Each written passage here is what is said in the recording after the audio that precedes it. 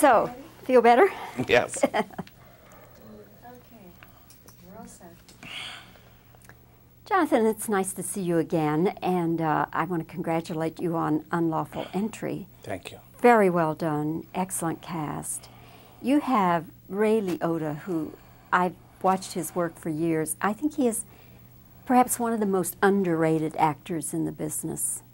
What, as a director, what do you find working with him to be like? He's fantastic, and he's first of all, he's total professional and a terrific guy, and I find that his attitude, which is really, I find to be the attitude of all the best actors I've worked with, is that he's a working actor. He sees himself sort of as, you know, a member of the crew, but who's in front of the camera, and is very serious, very prepared, very focused, and very thoughtful. And I think that Ray is one of those actors who, the more you see his work over and over again, I can look at Goodfellas, and every time I see that picture, I see something more that he did. He's extraordinary in that movie, and I think he's been extraordinary in every one of his films. I think he's just a terrific actor.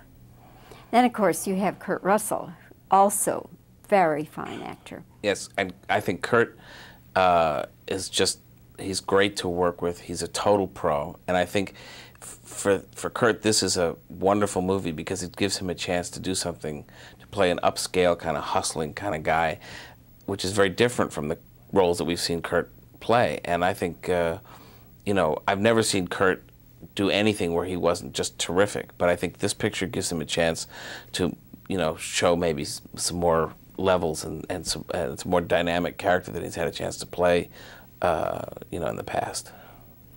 Of course, the subject matter deals with a bad cop. And I'm wondering, Jonathan, if you were making the film today, if you were starting the project today, what would you do differently? I don't think, you know, I've been asked that question so much in other forms with the same question. And I think, truthfully, you just kind of have to make the movie for 10 years from now. And just say, okay, you know, however the current events affect the perception of the film, let those cards fall where they may. The fact is, this is the story has its own integrity, and it's about, we know what this film is about, and it has to sort of play itself without reference to, you know, whatever may have happened yesterday or tomorrow. And you know, I just happened to see All the President's Men the other day, and I found it really amazing how if someone were to watch that picture who knew nothing of the events of Watergate, the film would be almost incomprehensible to them. And, you know, that was a film which was totally dependent upon people's knowledge of the events that had happened. And I think it loses its effectiveness as when you suddenly are unaware of the facts. So I hope this picture will stand up and be as powerful, you know, a decade from now as it is today. Jonathan, when you got into films, was there any particular incident in your life or any particular person in your life who influenced you to where you said, that's what I want to do? I want to be a filmmaker. Well, I think I always was sort of oriented towards that because of my background. My mother's an actress. My father was a film composer. And my uncle was an actor. And I was sort of surrounded by show business. But I think it was choosing film as opposed to theater, I think was just because I would go to my father's recording sessions, and the effect of seeing an 80-piece orchestra play the music under this film, it was, you know, it's just a huge emotional experience. And I mean, I think when the first recording session I went to was when I was like 4 years old, and I think that makes such a strong impression that you know, now that I look back on it, I see that I really didn't have any choice, you know.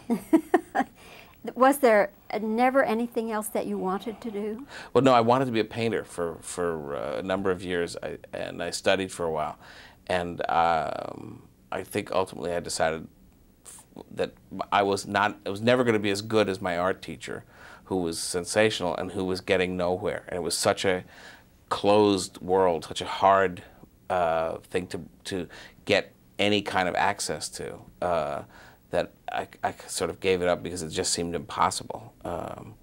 So there was a couple of years where I was serious about being a painter. As far as when you got into directing, did doors open easily for you, or did you have to struggle and have a lot of rejection, or what? Yeah, well, I was lucky in retrospect because I went to NYU, and one of my teachers at NYU was Martin Scorsese, who then went to work for Roger Corman and who recommended me to Roger Corman. So I basically got out of film school, I'd made a film which had won a prize. I then spent about 2 or 3 years editing, and I thought I was going to become a film editor. That's what I would do, because I didn't know how to break into directing. And then I got a phone call from Roger Corman who gave me my first job. And that was at a time in the early 70s when there was a real chance you could make 3 or 4 pictures, and as long as you supplied the action and you know, the excitement, that was all that mattered. The pictures could be terrible as long as they delivered the elements that the people at the drive-in wanted to see. So I got a chance to really learn and make about 3 or 4 movies before I really knew what I was doing. And today I don't think, you know, people have that chance. Your first film has got to be a hit, or, you know, you can go lie on the beach. Well, Jonathan, I think we all could use a little beach time, but I hope that you don't have too much beach time. And congratulations on Unlawful Entry. Thank you. Thank you. Okay.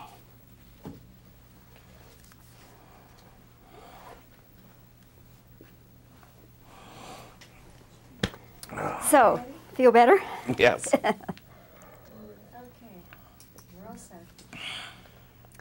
Jonathan, it's nice to see you again, and I want to congratulate you on Unlawful Entry. Thank you. Very well done. Excellent cast. You have Ray Liotta, who I've watched his work for years. I think he is perhaps one of the most underrated actors in the business.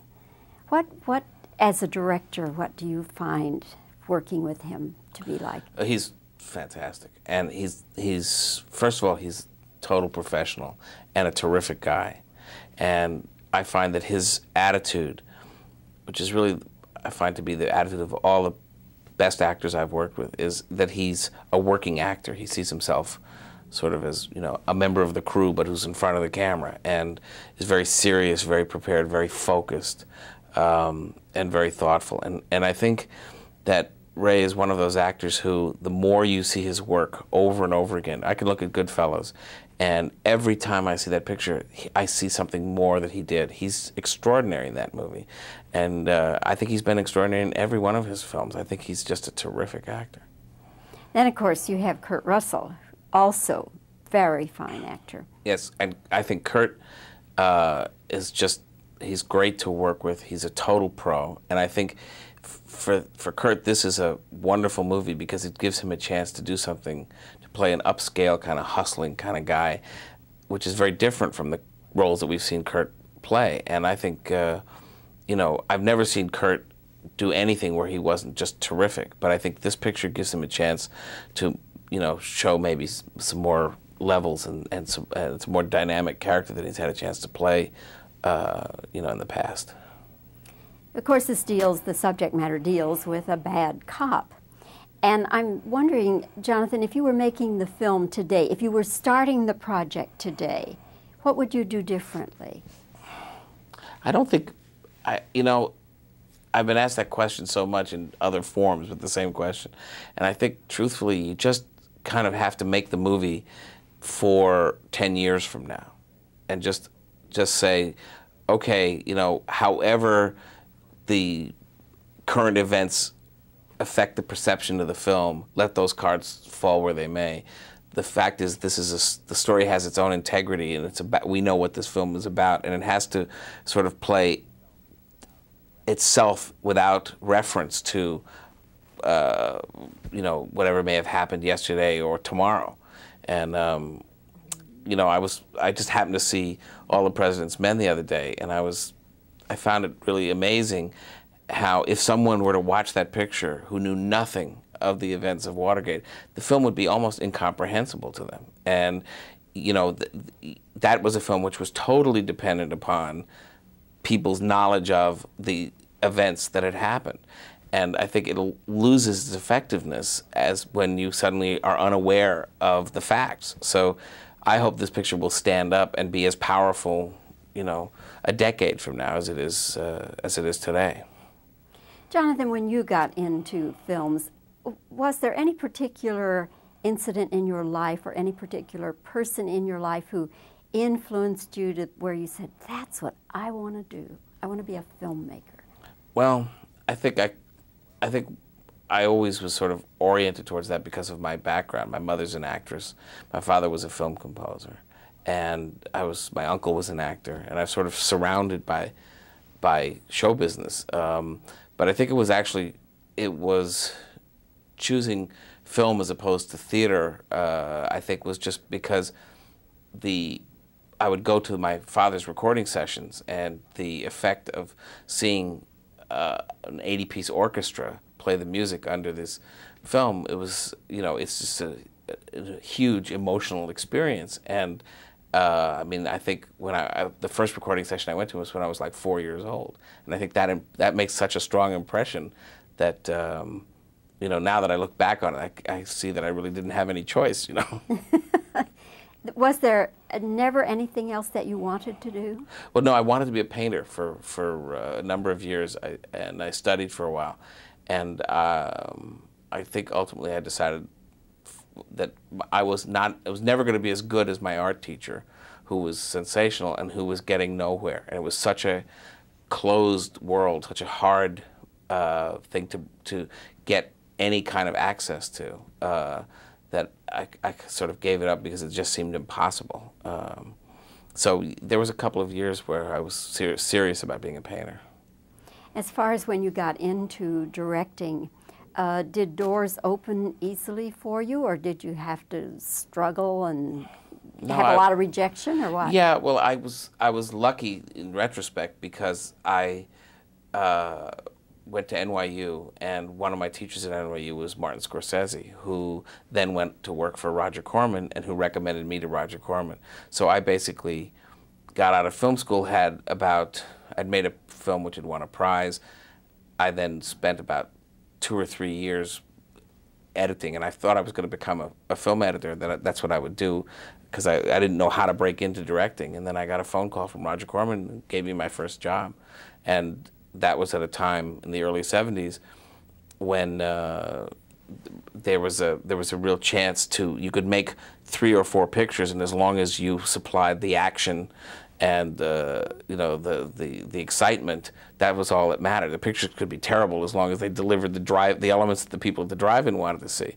So I got a chance to really learn and make about 3 or 4 movies before I really knew what I was doing. And today I don't think, you know, people have that chance. Your first film has got to be a hit, or, you know, you can go lie on the beach.